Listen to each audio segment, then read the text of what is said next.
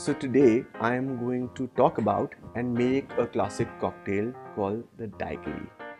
Now the Daiquiri traces its origins back to about 1898 or so, when a mining engineer called Jennings Cox was working in the iron ore mines in Santiago de Cuba. And one of these days he was with his colleague and they were exploring mines around the area, and they were specifically around a village called Daiquiri. Now it was a hot and dusty and sunny day, and once they were done exploring, they went back to Jennings Cox's house. And once they got back, Jennings Cox figured out that he had no imported whiskey or gin to serve to his guests. Now that was a bit of a problem, because the rum that he had in his closet was a local rum, and at that point of time rum distillation wasn't as technically advanced as it is today, or even 50 or 70 years ago. The rum was quite harsh and it couldn't be served straight. So Jennings applied his mind, and what he did was he initially took some ice, put it into the bar shaker, he added some granulated sugar, he added some lime juice, and he threw in the rum. He shook it till it was absolutely chilled, and then he served it to his guests. Now the guest drank it and he was like, wow, this is fantastic, this is brilliant, what is this cocktail? And Jennings Cox was like, well, you know what, I just made it, it has no name, maybe it's a rum sour or something, because whiskey sours are similar, right? So maybe it's a rum sour. And the guest goes like, you know what, that's not fair, I think this cocktail is so amazing that it deserves a name of its own. And they just generally bantered about and thought about it. You know what? We were just at the village of Daiquiri today, so why not call it the Daiquiri? And hence the cocktail was christened the Daiquiri. So now what I'm gonna do is I am going to make a Daiquiri. Now most of you guys would have figured out that what the ingredients in a Daiquiri are. However, the exact measurements are still not known to you, so I'm going to go ahead and unveil that part of the video right now. I'm going to take a bar shaker, take some ice, about 4 large cubes would be enough. So what you do is you take a large ice cube, you take a bar spoon or a small hammer, and you sort of crush it in your hand.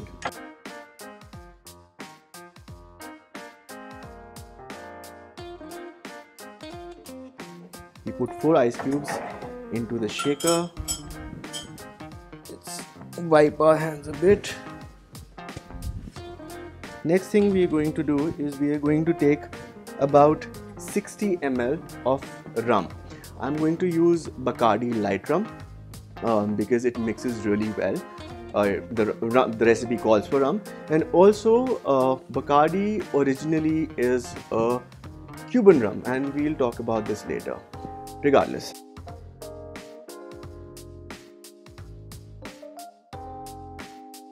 I'm going to take about 20 ml of freshly squeezed lime juice. Now the lime juice, I insist, has to be freshly squeezed, none of that pre-bottled stuff, because freshly squeezed stuff is what gets the bouquet of the drink out. So you take about 20 ml and put it into the shaker. Once that is done, you take simple sugar syrup. This is a 1:1 sugar syrup, equal parts sugar and water, dissolved on heat and then cooled down. Easier to dissolve than regular granulated sugar, so I prefer using this in my cocktails. And you take about 30 ml of sugar syrup. 1:1, simple. You've got that in.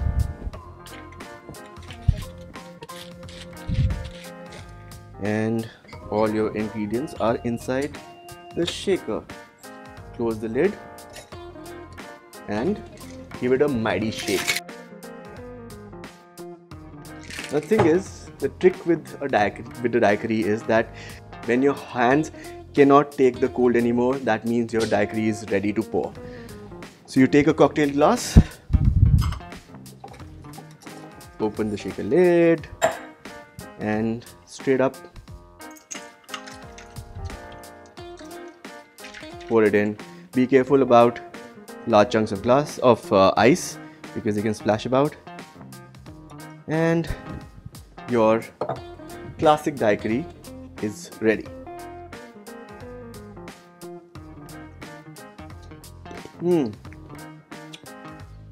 There is 60 ml alcohol, or Bacardi rum actually, which is not one of the most muted of syrups inside this glass, and you can hardly tell the amount of alcohol that is in here.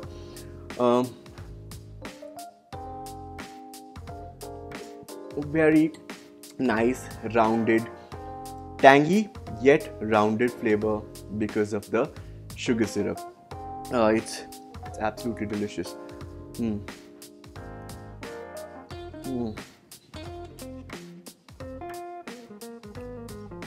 This is a sweet summer day cocktail. It's absolutely brilliant. And this is the cocktail that was preferred by the legendary, and I mean super legendary writer Ernest Hemingway. And when he was in Cuba, he used to go to this bar called El Floridita, and there was this favorite bartender there by the name of Constantino, and Constantino would fix him his daiquiri, and Ernest Hemingway perfected the daiquiri over time, teaching Constantino how to make it as per his taste. And now this version of the daiquiri is called the Hemingway daiquiri as well. Now Ernest Hemingway was a pretty heavy drinker, and he used to down about 10 to 12 daiquiris a day. He was a legend in terms of his daiquiris, and hence El Floridita was a huge part of his life, and in its own right it still exists today and has become an icon. So there are a lot of tourists who head to El Floridita, and in fact they have got a statue of Ernest Hemingway at the corner of a bar. It's a bronze statue, and they serve him his new daiquiri every morning. So he's like a god, right? So the tourists head there, and coaches after coaches of tourists head into El Floridita, and they all obviously want to try the daiquiri. And well, you know what? How do you can't make a daiquiri like this and serve it to 100 tourists at one time. So what do? You use automation, and hence blenders came into play. So in today's day and age, when you go to El Floridita, the daiquiri is made with a blender and Havana Club rum. We'll talk about that later. Regardless, so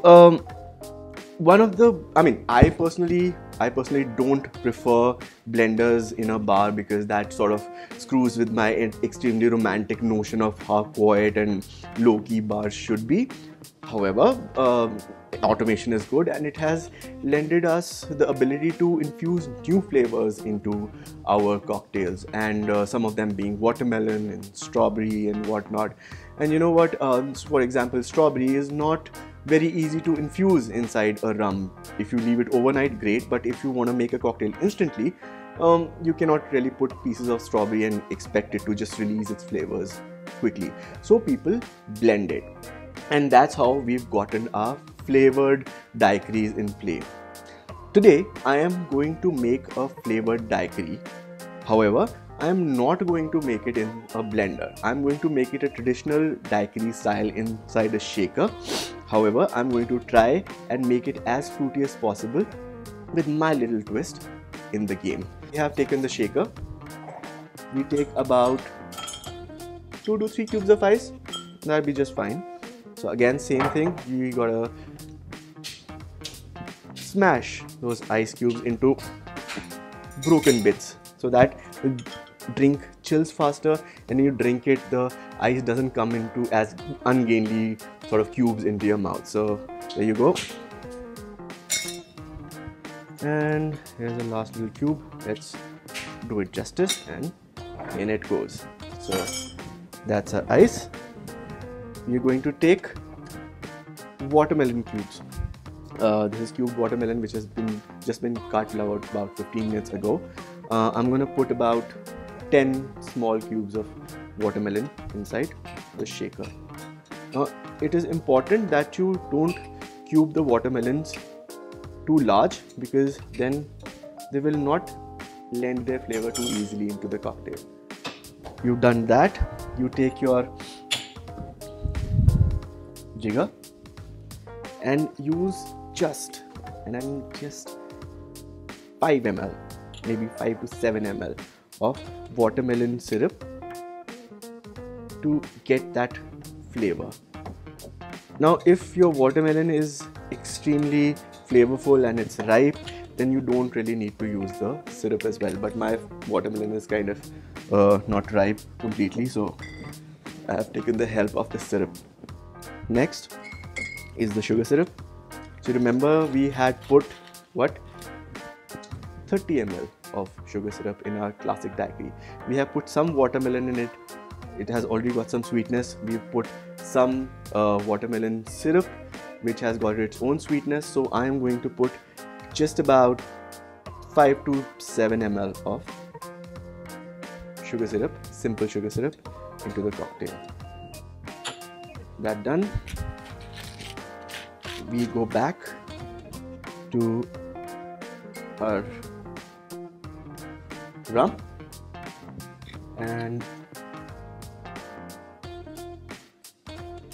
60 ml goes into the shaker. Just let me take the shaker there. That's 50, and yeah, that's about 60. You take your lime juice, 20 ml, standard.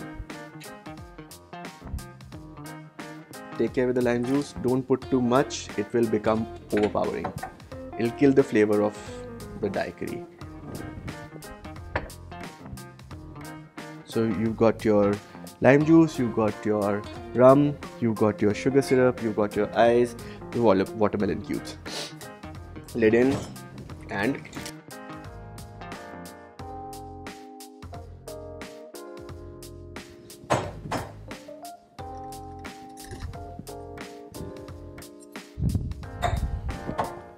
the cocktail glass.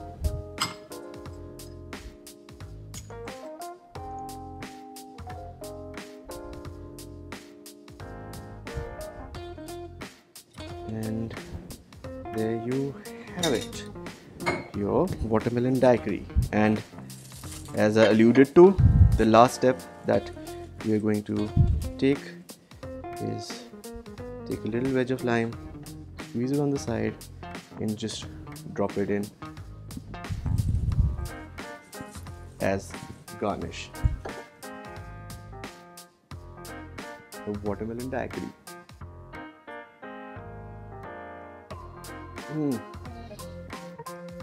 What immediately hits you as you drink this cocktail is the notes of watermelon, aided by the alcohol.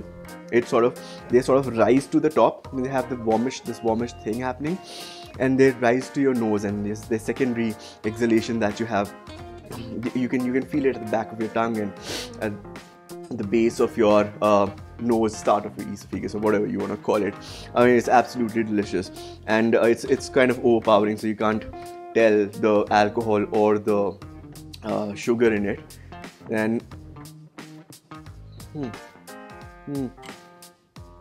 and after that, the alcohol comes into play, and you start to feel the sugar on the sides of your tongue. It's brilliant, absolutely brilliant, no two questions asked. I think you must try both these versions at home. On a hot summer day, they will blow your mind away. Cheers.